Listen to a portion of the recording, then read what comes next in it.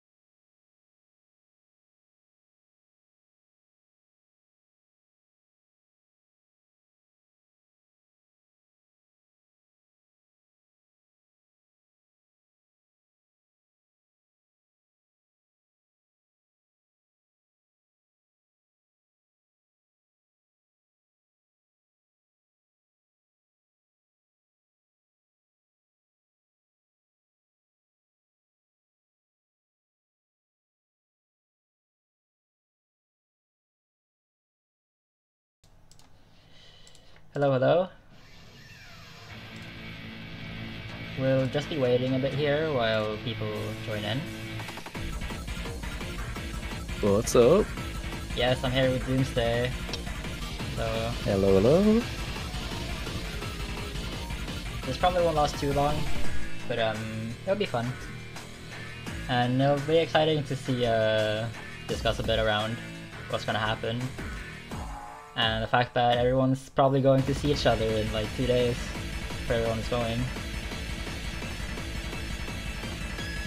You could jam out with Kirby for a bit. Yeah, Everyone else joins in. Yeah. Look at him go! Yeah. Have some very It's gonna be good music for my AFK thing. yeah. He's just vibing out, man. He is vibing. I respect it. Yeah, it's gonna be good. It's gonna be good to see everyone who's going. For those that joined and who are coming to COE, it's gonna be nice. It'll be nice to see everyone again. I meet a lot of people for the first time. It's gonna be cool to see everyone play the tournament who qualifies. I was so excited. Still need to do some of my setup actually. I'm only halfway through my packing. I keep putting it off. Same. I've brought out the clothes and that's it. Yeah, that's pretty much where I am. Right now my bed's just covered in all my clothes. I need to put it in my suitcase yet, but I need to do it at some point because I need a bed to sleep. I am traveling tomorrow. It's Oh shit. It's I've got another day. I've got another day, yeah. I actually have work tomorrow. I'm going on Tuesday. Ah, I see. So I've still got bits to do. Fair enough, fair enough. Yeah, I wasn't feeling so stressed when the week started. Now I'm feeling so stressed. had to fix the result sheet and everything. can we change the flashlight? No. There'll be... I mean, the flashlight pick was in the qualifiers for a reason, but that's all I'm gonna say.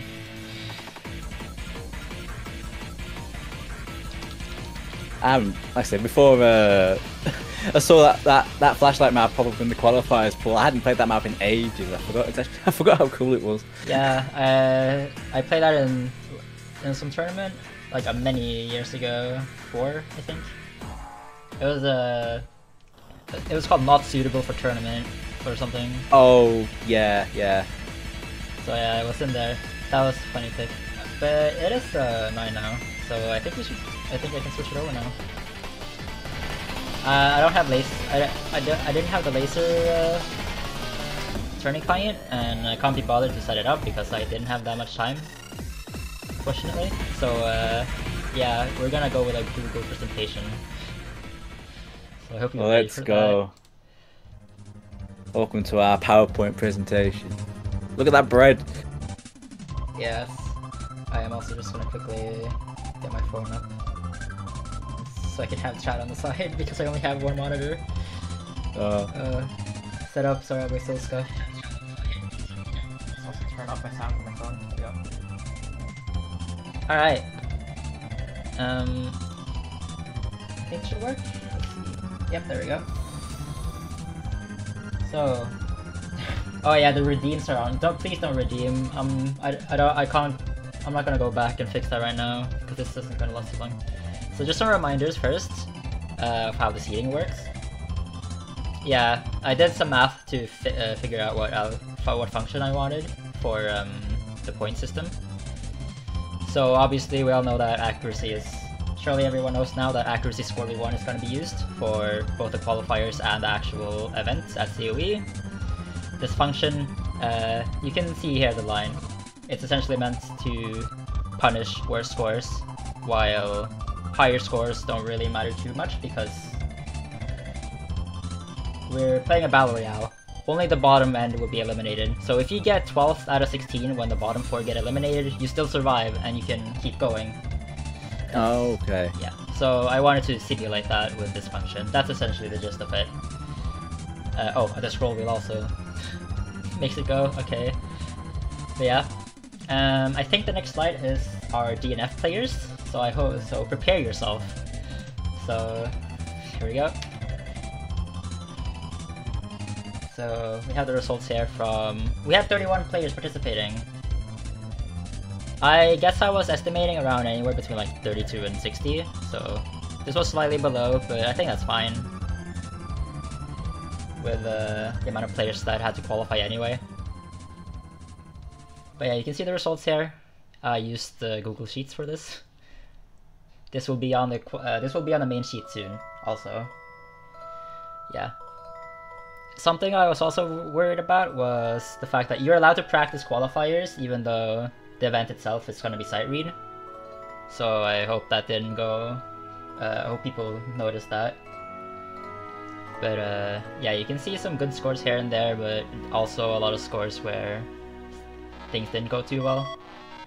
Especially Octopus Dance. That one took a lot of players down.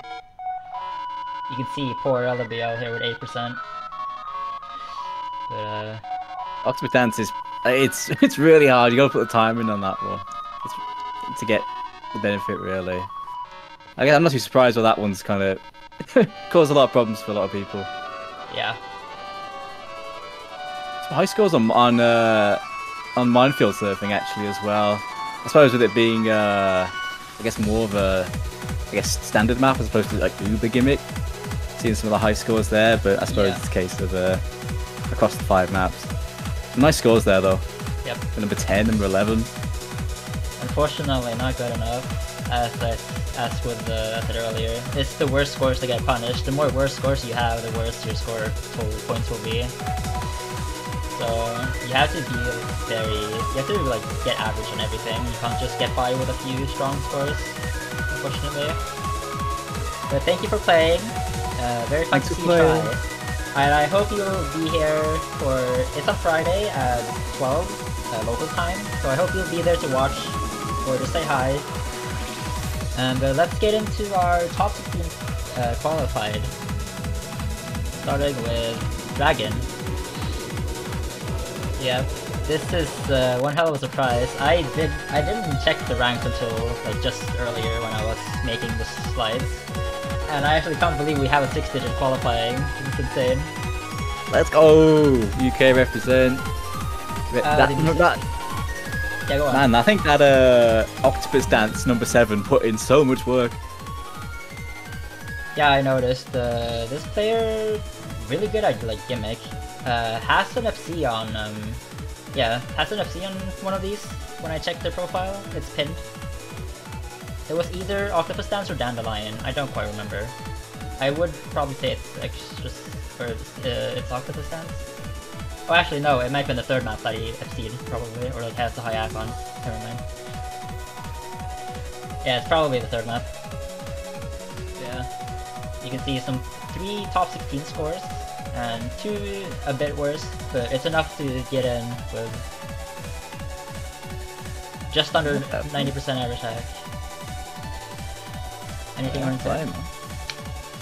No, I said it's really cool to see. See a 6-digit qualifier. I guess they say it shows how these sorts of maps, and I guess the maps we'll be seeing as well, are.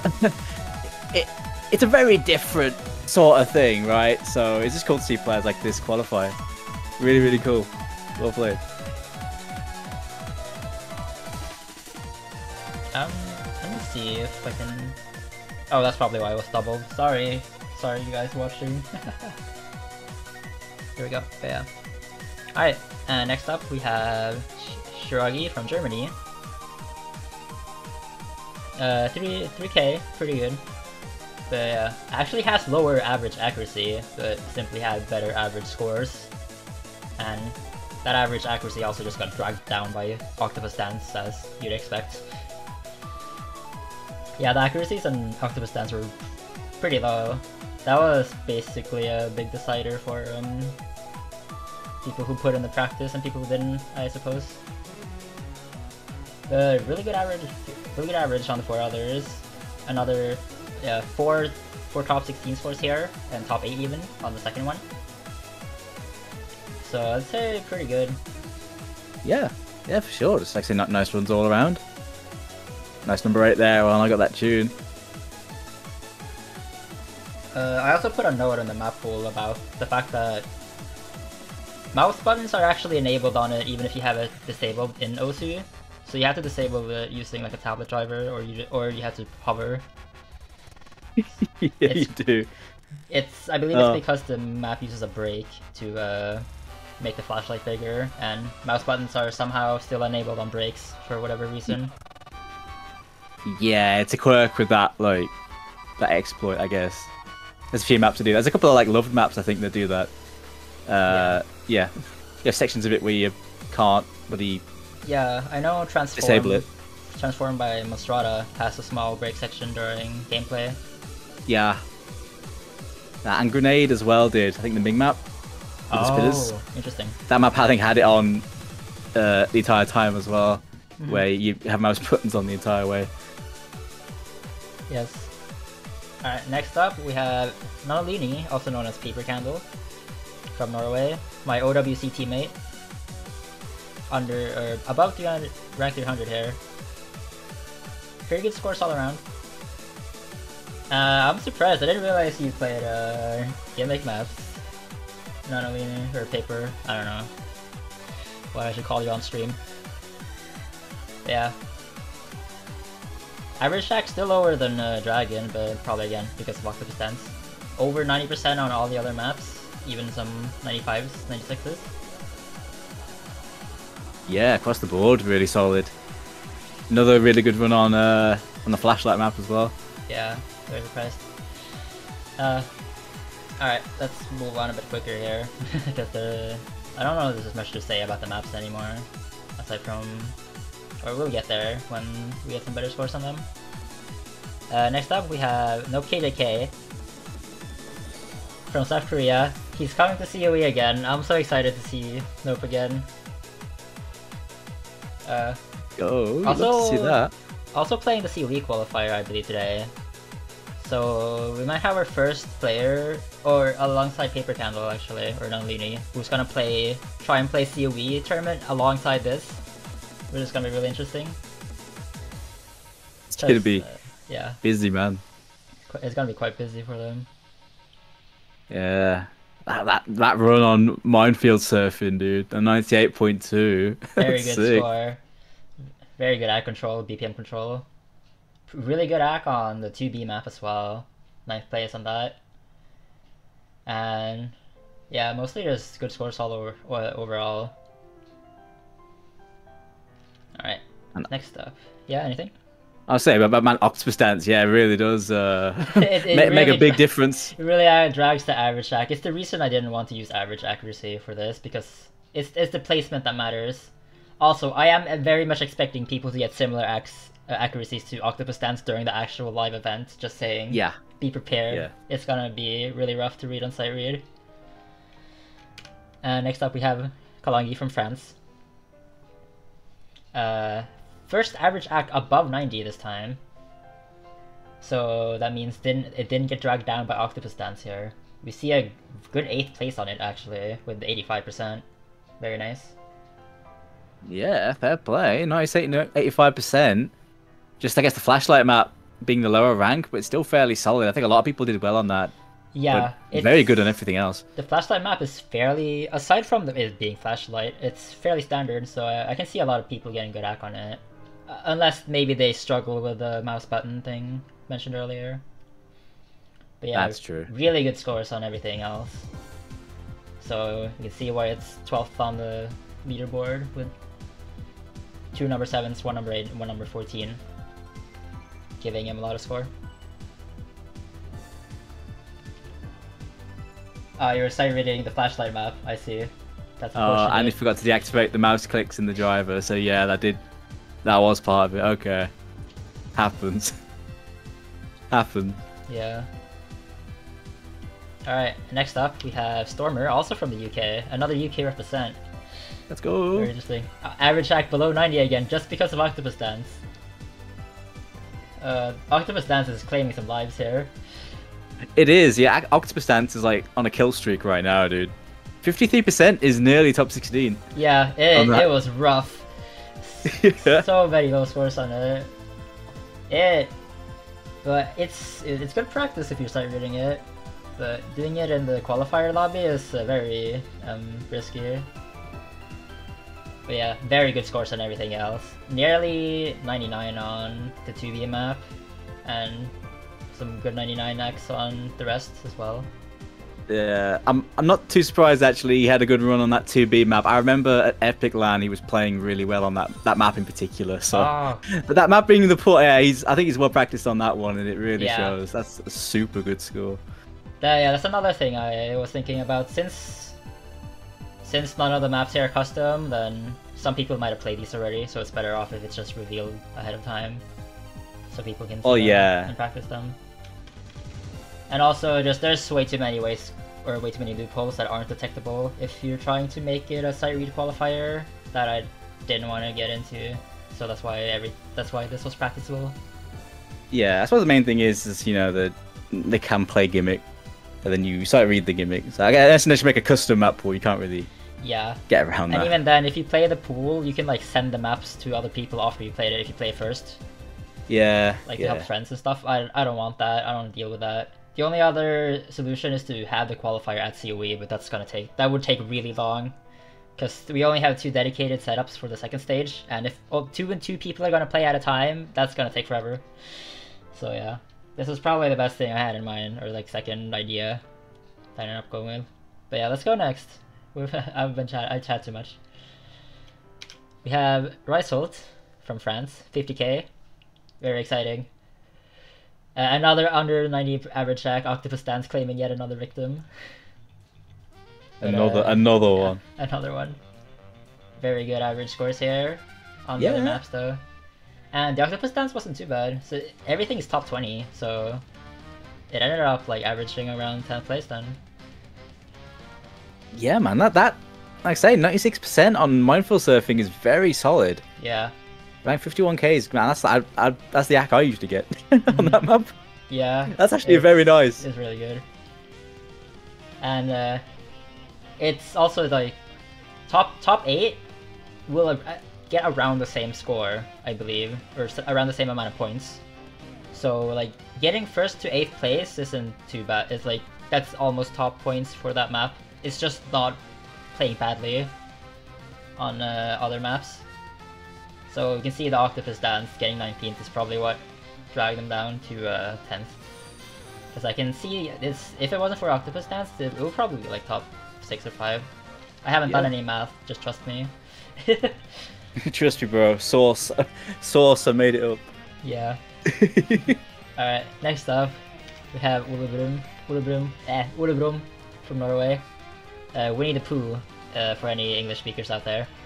Oh. Yeah, from Norway. So my country again. So that's fun. Oh, I represent. Yeah, you can see here, very good scores on the first 3 maps. Like that, but it's not worth that many more points. So it's only one spot higher than the previous player because, again, one score that's below 16th is around like half a point instead of 2. Getting first place on the map is around 2 points, just for reference. Getting 8th place is like 1.7, 1.6, I think. And then it just drops down really fast. So, yeah. But yeah, really good scores here. Octopus Dance was pretty good as well. Yeah, and that 85% is solid. Like I say, which I guess is case of they had a lot of good scores on my field surfing, but everything else is really good. Yeah. Fair play. Nearly 99 on the 2B map. Really good. Excited to see you play. 94 average check as well. So nice. Alright, we're on to top 8 here. Again though, the seeding probably won't matter too much because it's sight read, so any of these results can just not matter or like not actually correspond to the placings in the event itself. But next up we have Putin Nutella from Netherlands, 21k player. And yeah, this is where we see the strength of being like average on every map. Although there are some really good scores there as well. But not scoring below 17th on every map. Because, yeah, 8th place, but there's number 16 and number 13, but it's still 8th place because of how the scoring works. Very well done. Yeah, really good across the board. Really good across the board. So on everything pretty much. Number 6 on Octopus Dance. That's always a big deal. That's nice. Yeah. Number 6 at 87%. 1, 2, 3, 4, 5 is the second top diff on that map as well. So it's pretty hard. It's a hard version of that. I believe the 1, 2, 3 version was the first custom of that map, and then Mr. Helix added the other difficulties later. But yeah, really good ack on 2B as well, scoring just under Ulebrum that we saw as the previous player. And yeah, really good. Good luck to you. And next up we have Antonio from Spain. What's up? Yeah, again, just very good scores. All top 16 with some even higher scores across the board. Yeah, number 4 on minefield surfing. I keep wanting to call it Minecraft surfing. I have to stop myself. Yeah, you just see the word mine. That is the first word that comes to mind. I mean, it's also featuring creeper works. Like, how do you not? Yeah, exactly. I think that's what it is. I say creeper and I think it's Minecraft surfing. Yeah. Punch trees, dude. 8th place on Dandelion, 4th on Minefield Surfing, 9th on Octopus Dance, very good. Still top 16 on the other maps too. So nearing 9 points, maybe even 10 soon in this last 6 players. So we have Lefty as number 6. Yeah, just under 9 points here. Oh, it went a bit off screen. Well, you can still see it. Hope so. Oh, actually, yeah, you can see it on stream, so it's fine. I can't see it on full screen because my taskbar is in the way. Alright, yeah, you can see it, it's fine. Yeah. But yeah, really good scores here. 3rd place on Dandelion, that's very nice. 5th on Octopus Dance with 95% here. when 7th place was 87%. So it spiked up really hard because I think that was the divide between the people who practiced the map really hard and the people who didn't, or like who were struggling with it. So that was really interesting to see. But yeah, storyboard maps. The storyboard maps have both being really good. Mm-hmm. Yeah, this guy enjoys storyboards, that's for sure. That's going to be very useful. Worst score on the flashlight map, which is fair. It's probably the most mechanically intensive one, along with having a like sight obscuring gimmick. But yeah, very good. Alright, number 5 is Schiazzo. What's up? I saw you in chat earlier. UK Prodigy coming up. 1K already. And yeah, you can see here just really good at accuracy in general. The 3rd place on the flashlight map. I got that tune and minefield surfing here. Yeah, 98.6. Goddamn. Really good. And the 98 on yeah, and I got that tune as well. That's sick. That's just good scores all around. Very good scores. Above 9 points as well. Really nice. Yeah, 9th place on Octopus Dance with 85%. So it went. So 6th place is like 97. It's actually so crazy to me that it's that big of a difference. Yeah, I think number 6 was like 87, and then number 5 was like 95. Mm-hmm. That's holy. That is actually a crazy difference. Yeah. Yeah, just really good scores. Okay, for 4th place we have Aleph, Gap Money, TJ 1994. I also included this screenshot because it's our only SS in the whole qualifiers on the map that everyone just couldn't act. So yeah, very big props to you for that one. Yeah, okay, buddy. Okay. Very good score. Nice SS. It's so good. He's the GOAT. Very good scores all around as well. 2nd place on Cornflower. So yeah, we have our first, also the first player with a 1st place on the board in the 5 maps as well. 98.2 AC on Minefield Surfing. The worst map was the 2B map, which had a pretty high accuracy spread in general. But yeah, very good. Yeah, actually, it's good on everything. I said earlier that some people might have had 10 points, but I just realized that's impossible. Because it's actually like 1.97 for 1st place. So the max score would be a bit under that, or like a bit under 10 points. So we're nearing like the max out score here. But yeah, very good SS. And up next we have GN, my guy. I mean, what I say, I'm literally traveling with this guy tomorrow. I hope he's packed for the flight. Is he packed yet? Don't lie. But yeah, I saw him earlier. He was complaining about a note lock in the 3rd map, the 2B map, I believe. Oh, right, okay. Yeah, note lock is an issue. Hopefully, I believe I've fixed most note lock issues with the customs that are coming on Friday, but I'll make sure to double check.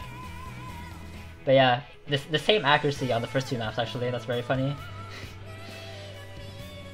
Yeah, really good scores. 4th place, 6th place, 2nd place twice, and 8th place. 9.66 points. That's very close to the max score you can get. An average act above 97. Just in general, a very strong showing of my favorite gaming player of all time, my idol. And that's what I say. Those scores are crazy, and there's too high up. Yeah. Some very good scores. Yeah, this is 3rd place. Next up, Bartek. Oh, look at this. 1st place on Dandelion, 2nd place on Minefield Surfing, 3rd place on Octopus Stage, 2nd place on the Flashlight map as well. Oh my god. So happy you're playing. I know you like storyboard maps. You love them in Banger Bonanza, so I was very happy to see you show up for this. Let's go. You love to see it. Yeah. And he wants to play. Look at these scores. Like, he practiced hard. Yeah. Yeah. I saw Moose complaining in chat asking if anyone was, or no, that was Aleph actually. Aleph was the one complaining if anyone had practiced the octopus dance, but you can see that Bartek also practiced. Well, I mean, you know what? You also know these maps, so you don't need to practice as much. But you practiced. Historical practice. Well, I mean, it shows because all 5 of those scores are correct. They're really good. How did someone beat that? Oh yeah, the first place is one hell of a surprise. We have Sirik from Slovenia. What is this? This is so insane. This is actually this is so good. Who gets 99.74 on minefield surfing, dude?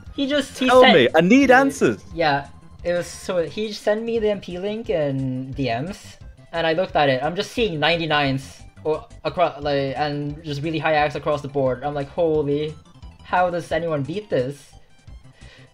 But yeah, no one beat it. his first seed, or well, he got rank 1 on this. Yeah, it's just absolutely insane performance. Absolutely insane. There's no other words for it. Very well played. I'm so excited to see you play on the stage. But yeah, 3 first places here. Just incredible.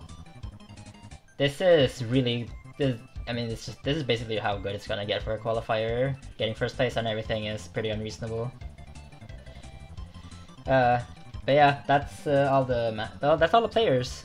So thank you for playing, and we have some last words, or I have some last notes in these next slides. There we go. But yeah, just to reiterate, your placement in qualifier may not correlate to how you do in the event. So even if you qualified 16th, you still have a chance because you don't know exactly what's gonna come up for the maps on Friday. So you can, if you just place top 12 on the first map, you're through. So we can see some upsets here because the people who practiced aren't gonna be able to use that practice as much for these Siren maps. And I'll be a bit more detailed. After the first map, there'll be 12 players left, and then after the second is 10, 8, 6, 4, 2, 1. So that's how it works. On the last map, there's gonna be 2 players left, and then obviously the winner of that one wins the whole event. But yeah, we'll be on the second stage at 12 o'clock on Friday. I forgot to type Friday. It's on Friday. You can also check the COE, website because it's on the time schedule thing. I don't remember like what it's called. Yeah, it's on the activities page. Yeah, that's what it's called. Thank you. So happy to have you here. But I believe that's it. Good luck to all 16 players who qualified. I'll be adding you to a channel in Discord to ask some stuff because since you'll be playing at other setups, we'll have 2 dedicated setups for the event, so you won't be able to use your own.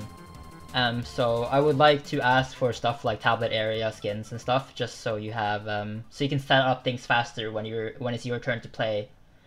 Because the way this is gonna work is that I'm gonna call up 2 people on stage, and the 14 others who haven't played the map yet have to leave.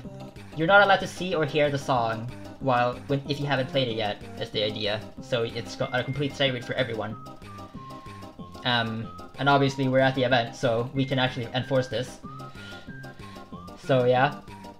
After you've played the map and the next people are gonna play it, you can sit and watch because you're not gonna want to help them because you want to get through yourself, right? So, but yeah, everyone else who didn't qualify can watch as well.